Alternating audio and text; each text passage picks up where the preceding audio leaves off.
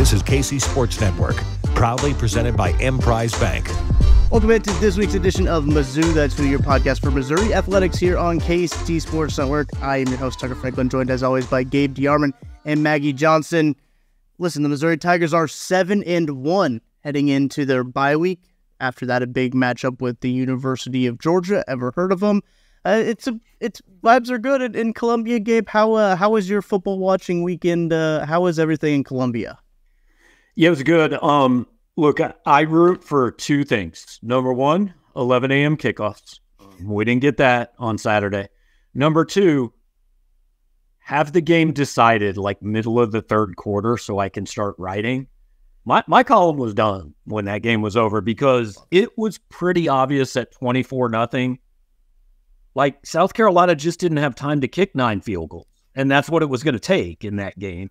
And I know there was a little bit of a lull in the third quarter, and there was about 45 minutes there where everybody was like, "Oh my God, what are we doing? Why can't we play a full game?" All that.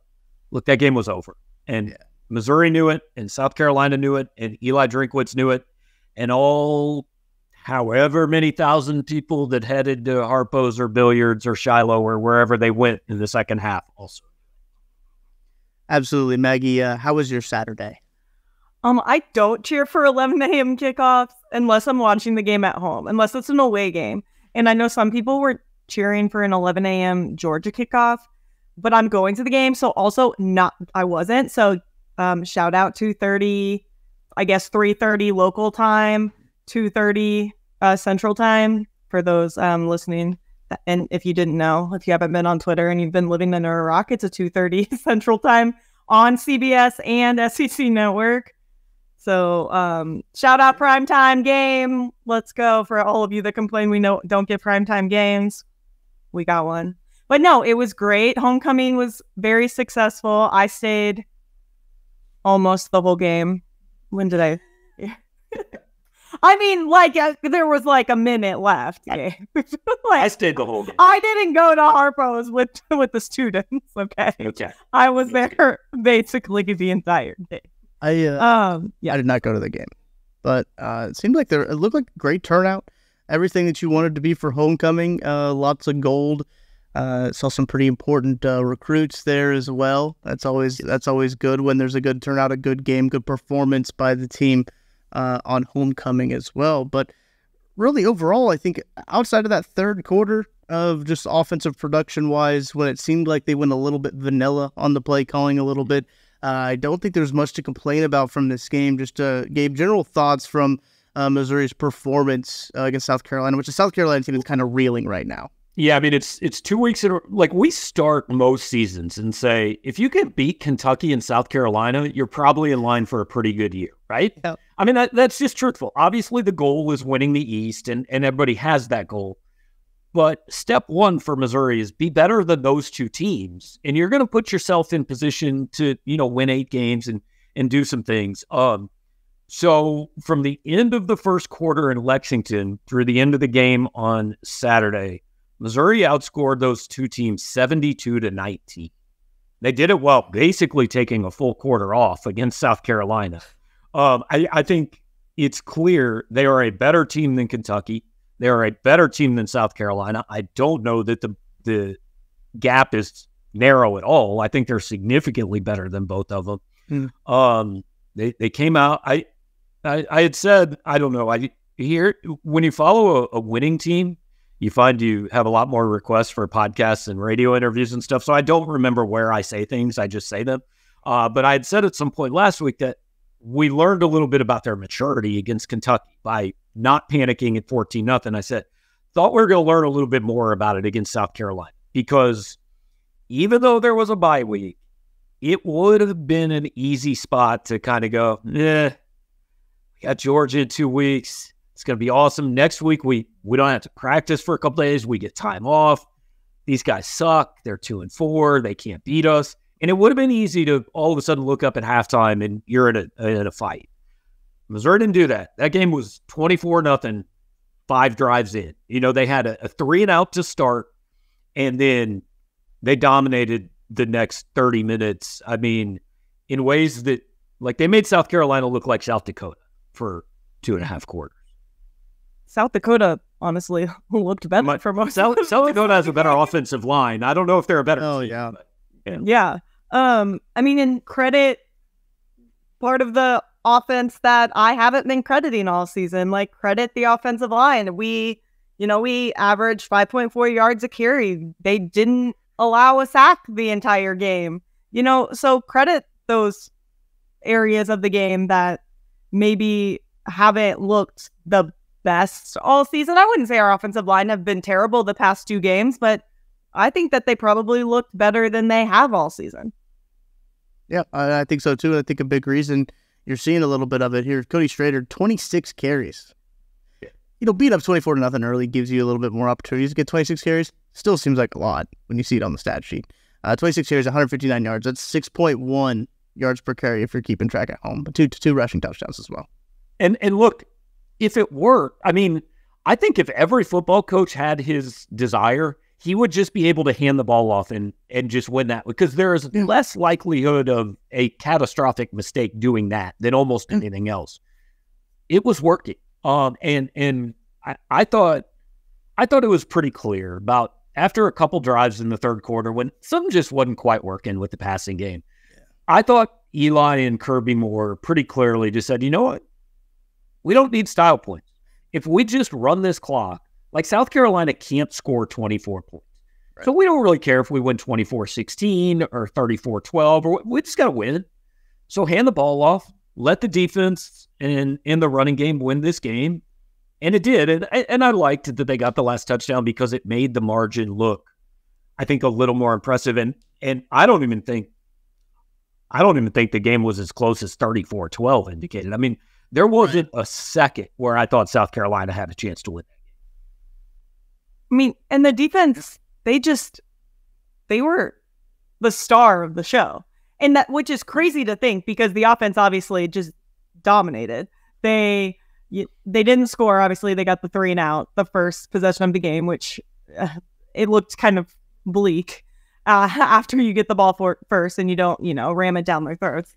But then they didn't, that possession, and then the last possession of the first half when Cook took the knee to go into the locker room, those are the only 2 possessions of the first half that they didn't score.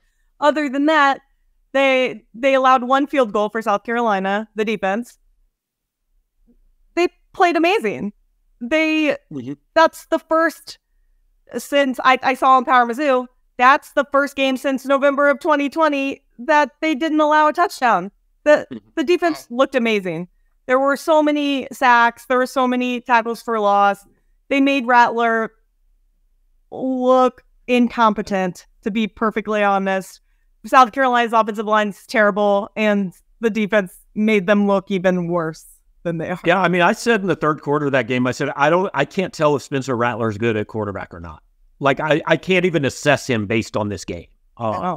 Because he just has no time. I mean, they would have scored even less if not for a couple of third down penalties that kept drives going. I mean, one of them was like, it wasn't a dirty play. There was nothing Missouri could do, but it was a penalty.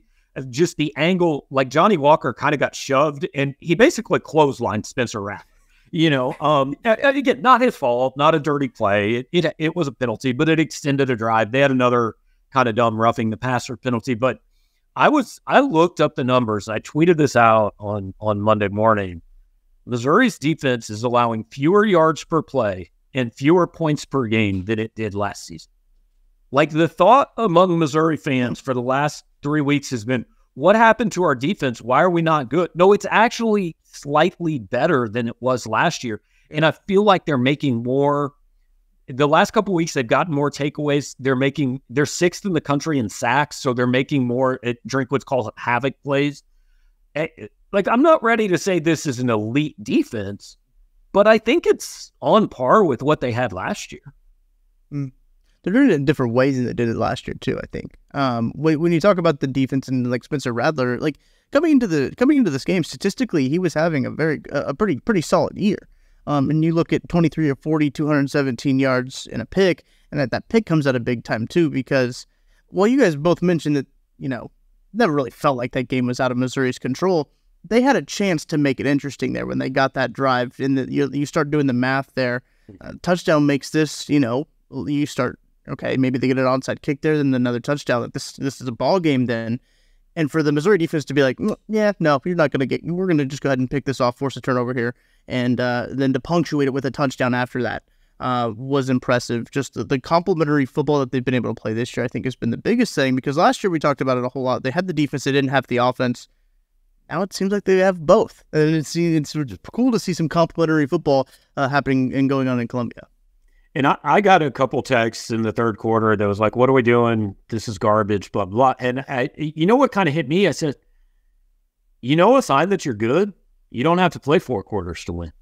Right. Like, nobody plays an A game every week, right? And so if you're good, you win with your B or C game. And Missouri's actually done quite a bit of that this year.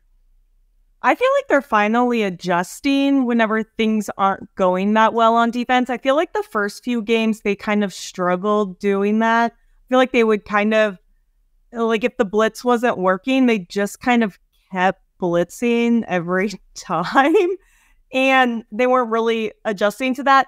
I feel like once South Carolina's receiver went out, they kind of decided, well, their passing game's not really gonna work now, so let's just send 5-6 rushers every time and put that pressure on Rattler, because what are they gonna do now? They don't have anybody really to throw to. Yeah. And I just feel like after that, there was just nothing that South Carolina could do at that point. And I mean, Rattler beat us a couple of times and got those first downs, but that was gonna happen. I mean, that's because Rattler is a decent quarterback, but it wasn't going to happen every time. I was surprised, and I don't say this to take anything away from Missouri. They were a far better team. They played a good game. They won easily, all that. I'm not sure how South Carolina got to the point they are from just last year. I mean, that was an 8-win football team that beat Clemson and Tennessee last year. Yep. They're bad. They're near. They might be Vandy level bad. And they I have some see last year. Yeah. I've got some thoughts on the South Carolina program just as a whole, but at first I got to tell you about our good friends at homefieldapparel.com. I'm rocking the Homefield Apparel shirt, the Mizzou Raw shirt.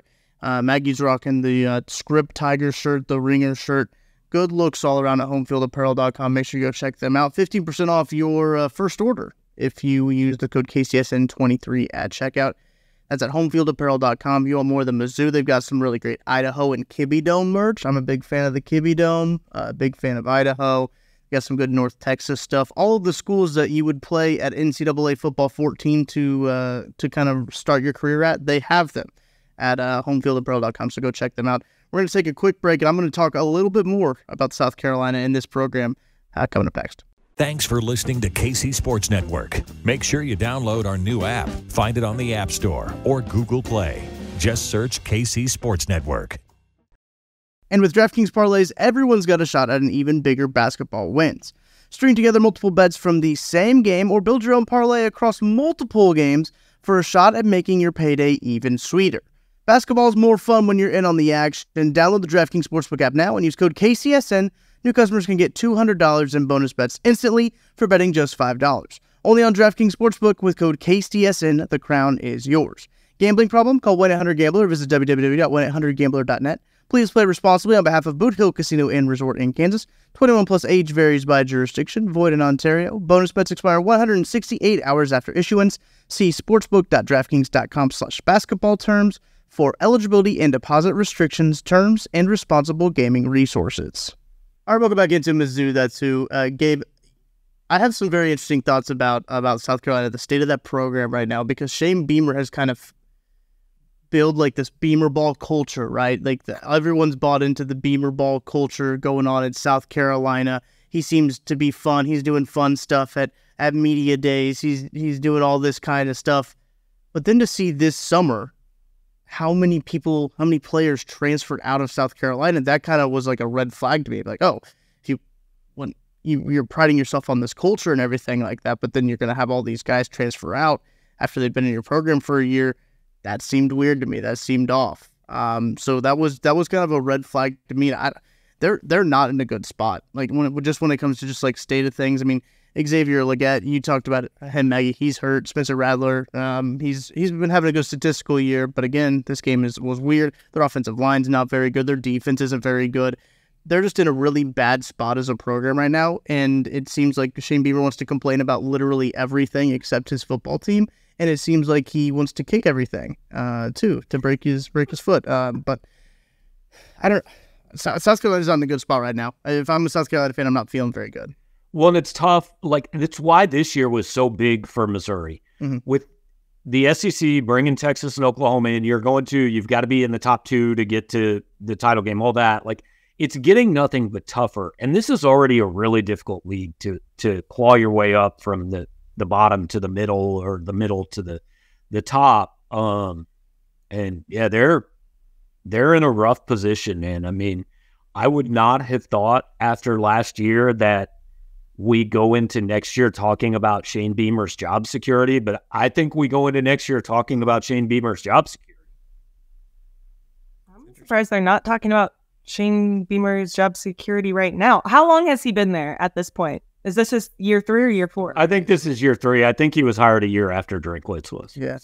Okay. Yeah. And so maybe next. You won 8 games last year. Like, everybody gets a bad year, but what it creates is, okay, next year you got to show us that was the exception. We can't, because they've got a real chance. They're 2-5. They've got a real chance to be 4-8, and that's tough.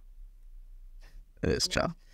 I was just going to look up South Carolina's schedule because, like, you did mention, Gabe, and I thought this was a really good point. Going into every year, it seems like you say, okay, got to beat South Carolina, got to beat Kentucky. That's a good year. We're at that spot now where Mizzou's beating them, and they've got some tougher teams. They still got some meat on the back end of the schedule here with Georgia, Florida, Arkansas, who put up an absolute stinker. Like, that should be an abomination to football what Arkansas just did.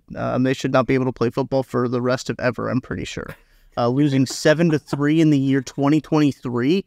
Yeah, that should not be to Mississippi State. That was I was looking up some like old scores because I was trying to find how many times Missouri's been better than 7-1 through 8 games, and so like I looked back at the 1909 team, and there was a team, I think it was 1907, but I'm not sure. Missouri allowed an average of 4.5 points a game that year. Do you know where that ranked in college football defensively? 24th. Like 4.5 points a game was barely a top 25 defense. And that's about what Arkansas did on Saturday. So South Carolina still has Texas A&M, which who knows with Texas A&M. Right. Jacksonville State, that should be a win. The Battle of the Gamecocks right there. I think that's Rich Rod, isn't it? It is Rich Rod. Rich Rod has those suckers bowl eligible too. I think that they're not eligible for a bowl, actually, because they just came up from FCS, I think, this year. They can play James Madison in an exhibition. Which I've seen that brought up on the Reddit College Football page. They brought up, like, hey, they could probably just play an exhibition game and not call it a bowl game. And just like those two teams play each other, James Madison might roll them because James Madison is good. It's good. Vanderbilt, they host Vanderbilt, they host Kentucky, and then they also they end the season with 4 straight home games. South Carolina does. Jacksonville State, Vanderbilt, Kentucky, Clemson. I mean, from what I saw on Saturday, I think Kentucky beats South Carolina. Clemson probably beats South Carolina. I'll say they get one over on Jacksonville State, I guess. But the Vanderbilt game is going to be a mighty close game. I mean, that's 5-7. That's 4-8, 3-9, somewhere in there. Yes. But hey, Missouri's got a big game now, though. They do. After the bye week too. I mean, that's big going into this game now. Being 7-1, having the bye week before this game. I don't think that the Missouri schedule makers were anticipating that, but the fact that they get the bye week before Georgia is huge. It could legitimately not set up better for Missouri. You're 7-1. You get a week off.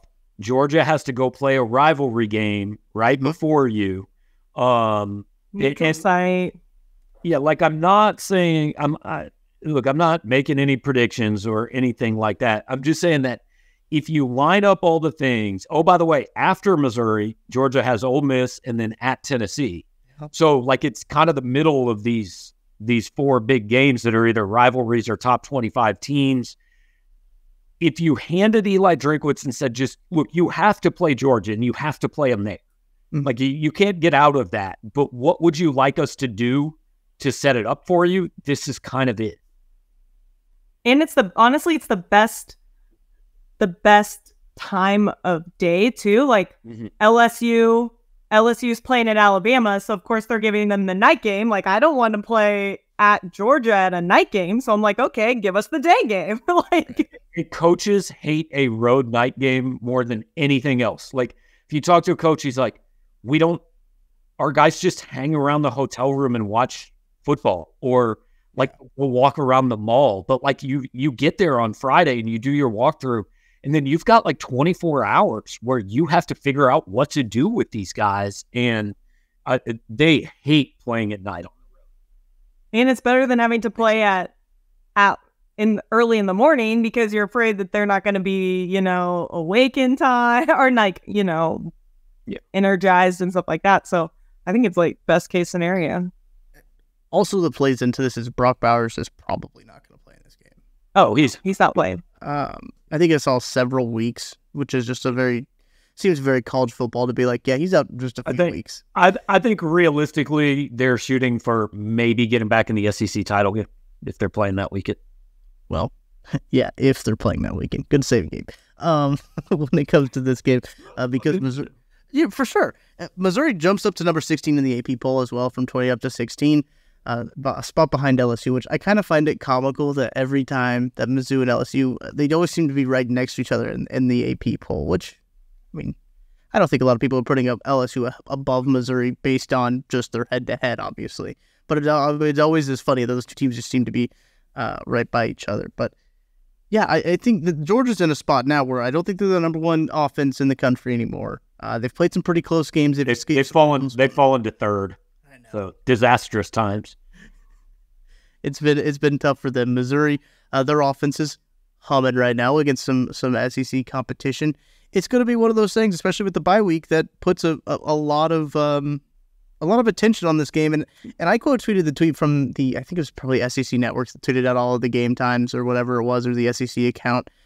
This is like the SEC primetime game, especially when you put it on CBS. Like the SEC likes to put these games, like these big games, at the 2:30 time slot, and to put Missouri, Georgia, which could be for the East right now. I believe Missouri's in second place when it comes to the standings for the East, but this could be for the top spot in the SEC East. Missouri then does have a big game against Tennessee coming up after that if they do end up knocking off Georgia. But it is, yeah, a huge game. And I want to ask you, Gabe, when it comes to, I feel like we've been talking about this for a few weeks now, but which is a good thing. We talked about K-State being the biggest game of Eli Drinkwitz's career. Where does this game stack up in terms of the biggest game of Eli Drinkwitz's career? But not in terms of Eli Drinkwitz's career, just like in terms of like Missouri history. Yeah. It's so ultimately, it's weird the way we look at these things because everybody looks in 2007. I mean, the Kansas game is the biggest game of that season. It's the biggest game in school history. And it's true. But you know what? If Missouri doesn't go 4-0 between losing to Oklahoma and playing Kansas, that game meant nothing. Like they can't win the division if they didn't go 4. So every game they played after losing to Oklahoma was the biggest game in school history. And then in 2013, every game they played after losing to South Carolina was the biggest game of that season.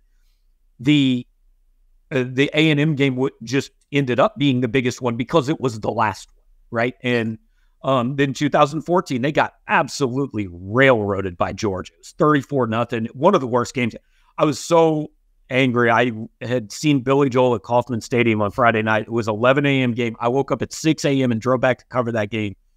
And I felt personally offended that I woke up at 6 a.m. to come cover that game. It was one of the worst games I've ever seen. But anyway, then every game after that was the biggest game they had. So the thing is, the Georgia game is the biggest game of this year. But if they win it, then suddenly the Tennessee game's actually bigger. Right. And if they win that, the Florida game is even bigger because the stakes get raised. And the weird part about this Georgia game is it can either put Missouri with kind of pole position to win the East, right? Now, they'll still have work to do. Like, They cannot then go lose to Tennessee or lose to Florida and still win the division, probably. Here's the weird part. If they lose to Georgia, they cannot win the East. If Georgia beats Florida, they will be 5-0 entering that game. A win over Missouri would make them 6-0. It would leave Missouri, 3-2 or 4-2, whatever that would be. 3-2, I guess. And even if Missouri ran the table, they'd lose any tiebreaker to Georgia. So, on one side, you have this playing for absolutely everything. And on the flip side, this is the first game they've played where a loss actually starts to take some of their goals off the table. You know what's kind of funny is that in that 2007 season, nobody ever, we obviously always talk about how important that border war was and how it was one of the biggest games. And I was there, and it was one of the greatest games ever. Yeah. But because we lost the Big 12 championship to OU, we don't talk about how that was one of the biggest games. But if we win that game, we're in the national championship. But we never talk about that. To me, is the biggest game we've ever. Yeah. That game, and we should talk about the Auburn game as well, because we win that game. I mean, obviously, we needed a couple other things to play out that day, and they did play out because Auburn ended up, playing in the national championship as well. But we needed, teams to lose in front of us, and they did. But we played a natty in probably both of those situations, and yeah, they are probably two of the biggest games ever, and we don't ever talk about that. But no, that's true. Yeah. Yeah. Side thinking. But I don't even know what you were talking about before that. I was already just thinking about that in my head, and I'm like, I need to say this whenever Gabe is done. Yeah, because it kind of plays right into the point. Every game gets bigger as you win. As you're going. But yeah, you were talking about the tiebreaker and things with Georgia, and I'm not sure who Georgia plays from the East after they play us, because they've already played. Have they played? They play Ole Miss and Tennessee after Missouri. So yeah, I guess they would have to. It literally wouldn't matter. It wouldn't, because they would be 6-0, and Missouri could not possibly win more than 6 in the SEC, and they would lose any tiebreaker by losing to Georgia. Missouri is eliminated from the East if Georgia beats Florida and beats Missouri. Oh yeah, if they beat us, no matter what. Yep. Okay. Yeah, that does make sense. Big Florida fans this week, I guess. See, and that was I don't agree. That is what I was going to ask. I was going to ask who we're cheering for, because we don't want to lose. If they lose to Florida, I agree too. I agree with you, Gabe, because are they out for vengeance? They're not going to lose twice in a row. You've got to win the Georgia game to win. I mean, you're going to have to beat Georgia to win the East. You're not doing it without beating. Yeah. So all you get if they lose to Florida is pissed off Georgia with Kirby Smart telling them all week, everybody done quit on you. They gave up. You're yesterday's news. You're not as good as you were in the last 2 years. And you get Georgia out to prove a point. And the other thing it does is, if Florida wins that game, you now have to take Florida seriously as a threat to win the East. And I'm just a big believer in the fewer teams you have to contend with, the better it is. Just get Florida out, have them lose, get them out of the conversation, and then it's Missouri, Georgia, Tennessee. They all still play each other, and you deal with it. If I remember correctly, last year, going into the Missouri-Georgia game, Georgia was coming off of a struggle versus Kent State. Yeah, so something like that. And then that was kind of the talking point. I remember we had a podcast, and it was just like, well, they're going to get pissed off Georgia now. And then they didn't. And they really didn't. So I don't think that. I think Florida's a bad football team. But I don't think Georgia's taking Missouri lightly this year. No. Because absolutely. of last year. No, I gave it. Missouri should have won when they essentially didn't have an offense. So shout out to Blake Baker and company in that game. I might go rewatch that game, truthfully, just to see what was going on there.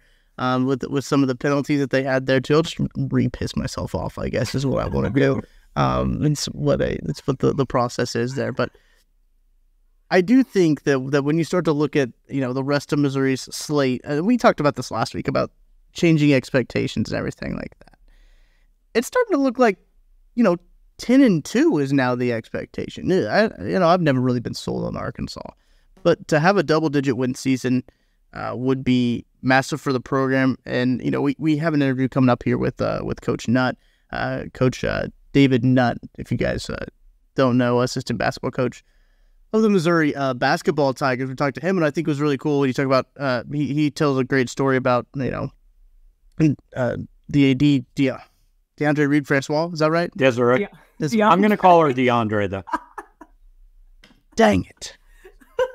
I was dancing around it because I couldn't think. Next time I see her, I might be like, "What's up, DeAndre?" And she's going to have absolutely no idea what I'm talking about. Just be like inside your joke. podcast. Unless she listens, I don't know. Maybe she listens. Appreciate it. Does she have like a 3-letter acronym that people call her by? Yeah, DRA. DRA. That's right. I'm not very good with initials. So he tells a really good story about DRF kind of reinvesting into the Missouri basketball program and in the arena like that. I think that's something that we've seen with the football program as well, and something that reflects really well on what you're seeing on the field now and what you could see on the basketball court coming up for years to come too. So I think everything's in a really good spot right now for Missouri athletics. Yeah, I had an interview with her last week. By the time this podcast is out, I don't know when this is going to be all done when Tucker works his magic, but Tuesday morning I'll have the story on the site. But I mean, I basically started the interview and I said, well, this is the easiest interview you're ever going to do because it's basically just like, how awesome is everything and how did you make it awesome right now? I mean, it's just, there's nothing to complain about. This right now is kind of, and really the next 2 weeks, and it's why I think these last 2 weeks were so big for Missouri. That Saturday is basically SEC, semifinal Saturday, right? I mean, you've got Alabama and LSU, and no disrespect to Ole Miss, but Alabama, LSU could be the West kind of de facto type. The winner of that game has a great shot to win the division.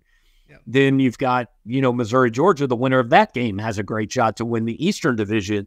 And Missouri plays one of realistically 3 or 4 football games that the entire college football world is going to be talking about. And I think sometimes we get so caught up in looking to the future and, what's week 11? What's week 12? What's 2024? Are we playing these young guys enough? Missouri fans need to understand that don't fast forward and miss this moment in time because, like I said on our podcast after the game, this is the game that every player comes to a place like Missouri to play. It is the game Eli Drinkwitz signed up to coach. It is the game that makes all of your, Maggie's 9-hour days watching Middle Tennessee and South Dakota. You do it to watch this one. Yeah. And so I think, however it turns out, this is why we all do this. And I don't think that's something that Missouri fans should gloss over.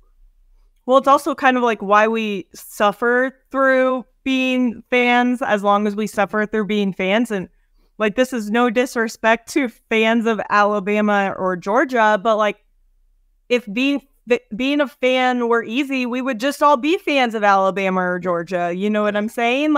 It's why we suffer through the fandoms that we do. And my sibling, one of my siblings married an Alabama fan. The other one, my dad is from Columbus, and they kind of stuck on the Ohio State fandom, growing up. And they've had it a little bit easier than me, but I lived most of my life in Missouri, and I knew that I wanted to, kind of stick to the roots that I grew up in.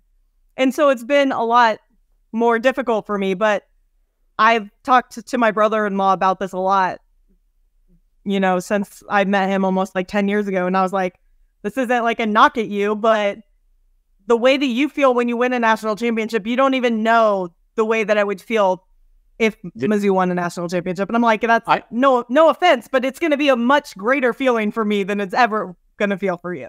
I can tell you how you will feel, and I can relate it to, so in 2015, after 30 years of just crap, not very good, just crap, I saw the Royals win a World Series, and I tried to I told my Cardinals fans, like friends, it would be way better to be a fan of the Cardinals because they do this a lot more, right? And you're always there and you always have a chance. But in some way, you can never possibly have the appreciation for watching a World Series that I had for that. Absolutely. Because you didn't go, you've never, and like, it is not, it's great for Cardinals fans. I wouldn't wish it on, like, it would be fun to be a fan of a team that did that on a regular basis. But when you are a fan of a team that does, like I have said forever, like, if Missouri ever does win one, I think Missouri fans will just go, I don't know what to do now. Yeah. Like my whole identity, my whole life has been not winning one. What do I do with myself after we've done it? Like, what did Cubs fans do after 2016? Like, who are you after your whole identity was not doing this and now you did it? Where do you go? The answer, unfortunately, for the Cubs and for the Royals has been back to irrelevance, but, you know. I will say I did go a long time. The first Cardinals one I did see was 2006. But like they had there. They had a lot of change. That's fair. I did get to watch them. Like they were in the playoffs. Yeah, I did get to watch them in the playoffs. It is kind of comical that this turned into a baseball podcast now. It's kind of comical that the 2 years that the Royals made the playoffs, like they made it to the World Series. Like, oh, right, this is what you have to do. Take advantage. Well, and it's kind of like what Maggie was talking about, the Big 12 title loss and the SEC title loss. Like, there are two ways to look at that, right? I mean, one is, man, those were fun years. Yep. And I do understand people that say that might be as close as we ever get. You know, and so that's why I'm saying this Georgia game is like, don't lose sight of what this is for this program. I think it's well said. I think it's a good point to end on too. But make sure you are liking and subscribe to the channel. We will have that interview with Coach David Dickey Nutt, coming out on our audio channels as well. If during the bye week, if you want some basketball content, basketball's got some games coming up here at the beginning of November. They start their non-conference schedule. Got some buzz around Dennis Gates and then the fellas over there in Mizzou Arena. So lots of buzz around both programs going into the winter season here. Gabe, I'm sure that's made you quite a busier man this time of year. Yeah, that's all right. I don't mind being busy. I want it on the record. I will be in Athens, Georgia. There it is. So the decision was made. The plans have been arranged. So you can blame me if Missouri doesn't win. I was just about to look at flights for Athens. I was like, you know what? Screw it. Let's do it. I'll check. I'll confer with my secretary, aka my girlfriend, to see if we can swing it. Nevertheless, we'll be back next week with another episode talking a little bit more about this matchup with Georgia. We'll have another week of college football, the landscape that kind of clears up the picture a little bit of what this game could mean for the Missouri football Tigers as well. I'm sure we'll be getting into a little bit of basketball talk as well with that coming up. But any final thoughts before we depart the good people listening to the podcast? Might be talking about a recruiting class that has 2 5-stars by the time we do another episode too. Gabe, it's that. Don't get me so excited. Don't get me so excited for that. Maggie, Wednesday at 4. Wednesday at 4. What's it for? I will also be in Athens. All right. That's going to do it for this week's edition of Mizzou the 2. That's Gabe DeArmond, and that's Maggie Johnson. I'm Tucker Franklin. We will talk to you guys next week. We'll see you soon.